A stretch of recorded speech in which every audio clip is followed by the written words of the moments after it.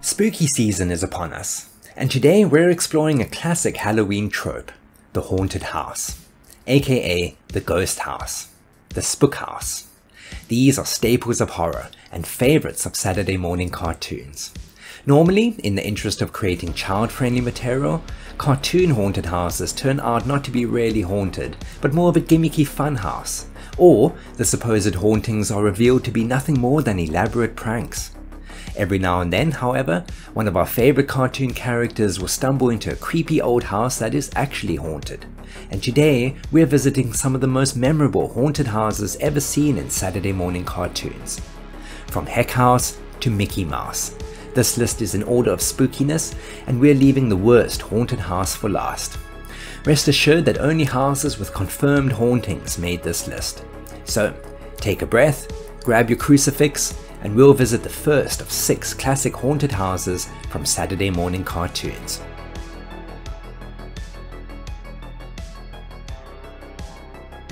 Let's ease into it and start this list on a light-hearted note with the 1960 episode of Popeye the Sailor Man entitled The Ghost Host. The episode opens with Popeye and Olive experiencing car trouble while driving in the middle of nowhere, and end up seeking shelter from the rain inside an old abandoned house clearly labelled haunted. As Popeye and Olive try to settle down, it takes both of them a while to realise that something is amiss in the house before it's revealed to them that they are being pranked and harassed by a trio of mischievous ghosts. At this point, Popeye declares that he has had enough, downs a can of spinach, and literally shakes the house by its foundations, forcing the ghostly trio to flee in terror. The 1992 episode of the Ren and Stimpy show, entitled Haunted House, sees the pair arrive at a mansion not knowing it is haunted and decide it is the perfect place to kill 12 minutes. What they don't realize is that the house is in fact occupied by an unenthusiastic and highly incompetent resident ghost, whose plans to scare Ren and Stimpy keep backfiring in hilarious ways. At one point, we're treated to a parody of the infamous shower scene from the 1960 classic Psycho film, although with a vastly different outcome. Eventually, after being mistaken for a trick-or-treater by Ren and Stimpy, the ghost gives up and laments that he is a failure. As Ren and Stimpy try to cheer up the dejected ghost, the cartoon takes a strange turn, which I will leave as a surprise for those who haven't seen it. An interesting bit of trivia is that the premise of this episode was actually the premise of a rejected Tiny Toon Adventures episode under the working title High Spirit, which was created by Ren and Stimpy staff members and eventually turned into the episode Haunted House. I hope you enjoyed those 2 light-hearted entries, because things are about to get really spooky.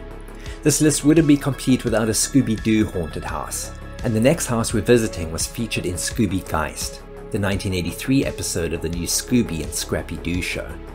The episode opens with Mystery Inc. arriving at a creepy, dilapidated and abandoned old house. Daphne is writing an article in order to prove that the supposed haunted house isn't haunted at all, and she attempts to prove it by spending the night in the house, along with Shaggy, Scooby and Scrappy.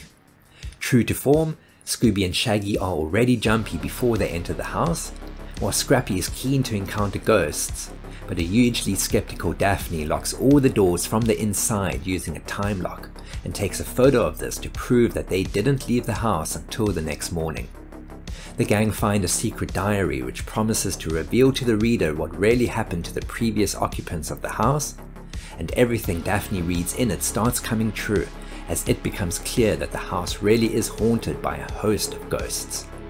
Scooby and Shaggy soon encounter the first of these spectres, the infamous face in the fire as detailed in the diary, followed by ghosts hiding under the bed, another ghost playing the organ, a creepy skeleton hiding behind the curtains, even a living statue. Stuffed animal heads on display come alive and chase the hapless Shaggy and Scooby. All of these encounters are predicted by the mysterious diary, which Shaggy begs Daphne to stop reading, as he becomes convinced that she is manifesting these events by reading the diary. Daphne and Scrappy, however, are oblivious to all of these happenings, and Daphne remains totally unconvinced. It takes an extraordinary encounter to force the entire gang to leave the house, which I won't spoil for those who would still like to watch this episode. For our next entry, we're going all the way back to the 1920s to revisit the Mickey Mouse cartoon, The Haunted House. On a dark and stormy night, Mickey Mouse takes shelter in a house that he is passing and soon discovers that it is haunted. Spooked by bats and the sounds of ghosts, Mickey runs through a hallway into a music room where he is met by a cloaked figure and several skeletons who compel him to play the organ while the skeletons dance along to the music, which seems to be all they wanted. Mickey has other ideas, and as he tries to escape, he runs into dead ends, encountering numerous skeletons in and around the house. The 1929 episode broke the formula of a typical Mickey Mouse cartoon and was also his first cartoon with a horror theme. Despite it having a few problems with the censors at the time, The Haunted House was met with rave reviews. Tales from the Crypt Keeper is an animated horror series based on the 1950s comic series Tales from the Crypt and the live-action television series of the same name, which aired concurrently on HBO. Each episode of the animated series opened with the Crypt Keeper introducing a horror story for children, usually from some room in his haunted mansion, and the 1993 season premiere, entitled While the Cat's Away, took us straight into the heart of the Crypt Keeper's home. The episode tells the story of two brothers who learn that the rich owner of an old rundown mansion will be away on vacation, and the boys plan to break into the house while the owner is away, hoping to find valuables to sell to help fund a new motorcycle they both really want. What the boys don't know is that the owner of the mansion is in fact the Crypt Keeper, who has set up an elaborate and monstrous alarm system to keep out, or rather deal with, intruders. After letting themselves in, the boys arrive in the study where they find both a map and a secret passage which leads them deeper into the house, where monsters, ghouls, and other nasty surprises await them around every corner. The episode takes a huge twist as eventually the boys are led to where they believe treasure to be buried, only to find that the treasure is in fact the first edition of the Tales from the Crypt comic book, with the issue sharing the same title as this episode and featuring the boys themselves. They also realize that they are in the midst of a zombie pit. The boys manage to escape the horrors of this demonic house and make it to the front door, just in time for the Crypt Keeper to arrive home from his vacation. The comic book twist was particularly poignant as the episode itself is based on the story of the same name from issue number 34 of the Vault of Horrors comic book. And last but certainly not least, we come to the most haunted house in the world, the Mount Everest of haunted houses, Heck House. The Haunting of Heck House is an episode from season 6 of The Real Ghostbusters, a flashback episode in which the Ghostbusters recount their most dangerous adventure. Their story begins with the Ghostbusters receiving a visitor with a strange proposition.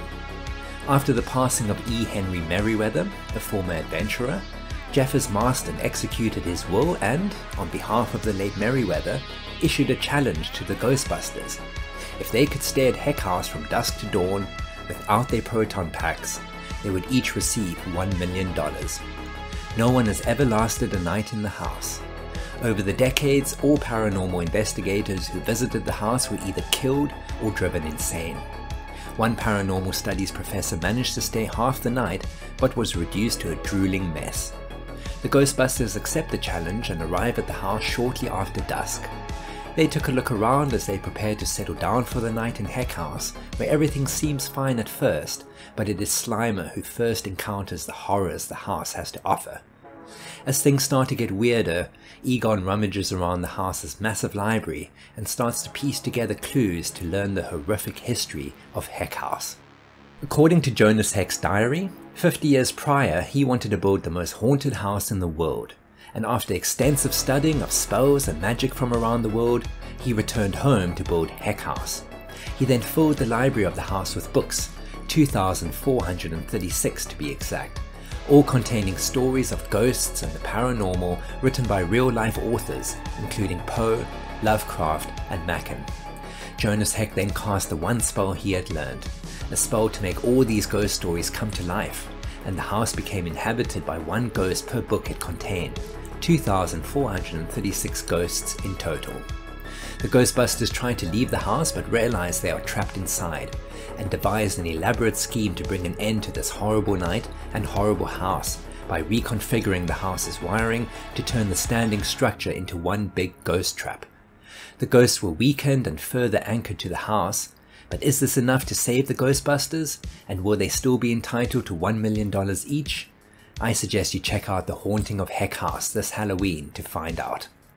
That's all we have time for today, but I hope you enjoyed this ghost tour of cartoon haunted houses, and hopefully one or two of these episodes will make their way into your Halloween viewing. I'll be back soon with some more Halloween content for you and some more suggestions to watch this Halloween, but until then please like and share this video if you enjoyed it, and let us know in the comments below which other haunted houses, genuine or otherwise, creeped you out as a kid. Until next time, thank you for watching, and stay tuned for more cartoon history.